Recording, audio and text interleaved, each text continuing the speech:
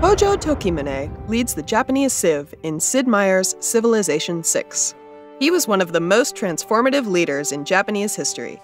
Under his reign, Japan repelled the Mongol Empire's invasion, and Zen Buddhism spread through the samurai class.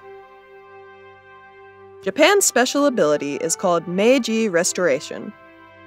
This ability lets the Japanese create powerful and compact cities by giving them bonuses for districts built next to each other.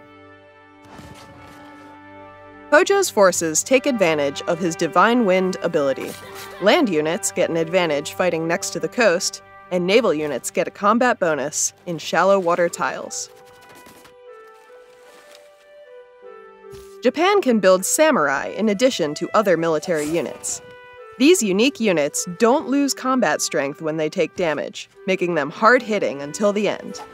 Samurai unlock by discovering the military tactics technology. Japan also has the Electronics Factory. This replaces the regular factory in an industrial zone and provides bonus production as well as culture to nearby cities, not just its home city. In Civilization VI, Japan's power comes from building densely settled cities to benefit from adjacent districts.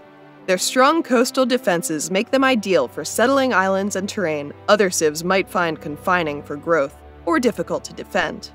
Samurai provide a powerful mid-game option for conquest, should you need to buy yourself further space for expansion.